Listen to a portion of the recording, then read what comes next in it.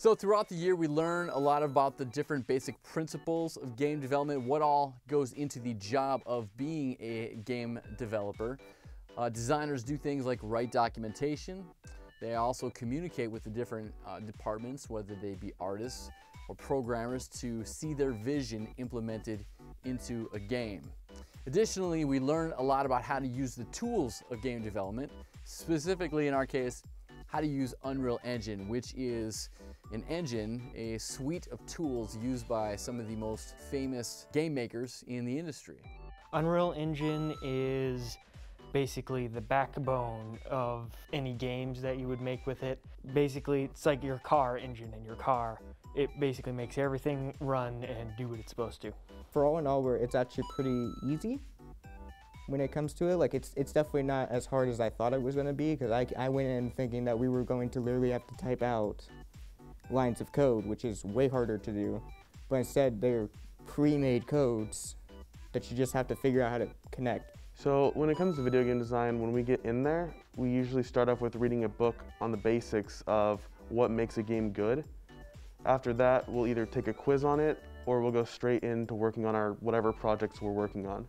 Well, what we do is we use stuff like the Unreal Engine. Like right now we're using the Unreal Engine 5, which is in early access right now. And we've taken it and we're using it to basically create video games.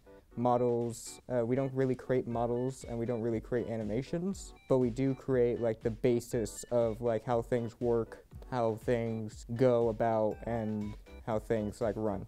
Our main thing is we design video games such as the levels and how all the mechanics work.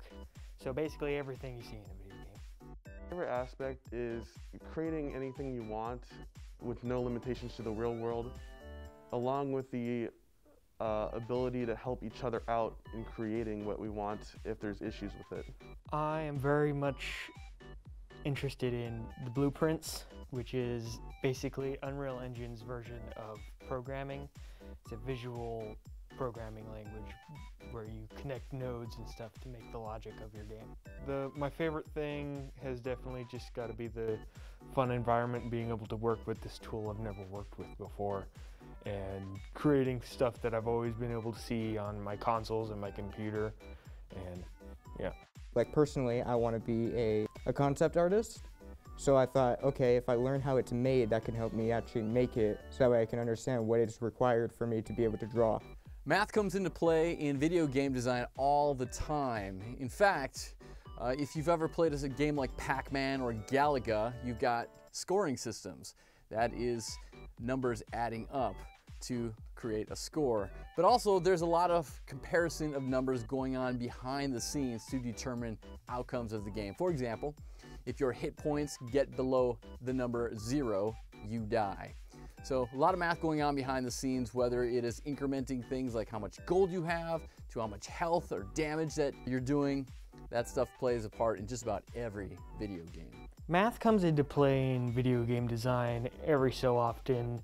It's very dependent on which part you're looking at, but it comes into play when it's calculating where your character should go, how fast it's going, and how things interact with each other. Because you need to use math from anything from setting the time of something, or if you need to set a location, you need it to move over time, or if you just need to have an ammo counter in your game, like for a shooter game, you can have your ammo. So throughout the year, we learn a lot about the different basic principles of game development, what all goes into the job of being a game developer.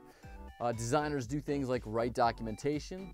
They also communicate with the different departments, whether they be artists or programmers, to see their vision implemented into a game. Additionally, we learn a lot about how to use the tools of game development, specifically in our case, how to use Unreal Engine, which is an engine, a suite of tools used by some of the most famous game makers in the industry. Also, figuring out if they're more left-brained, logic-based. Do they think more like a programmer versus are they more right-brained? Do they think more like an artist and are more creative?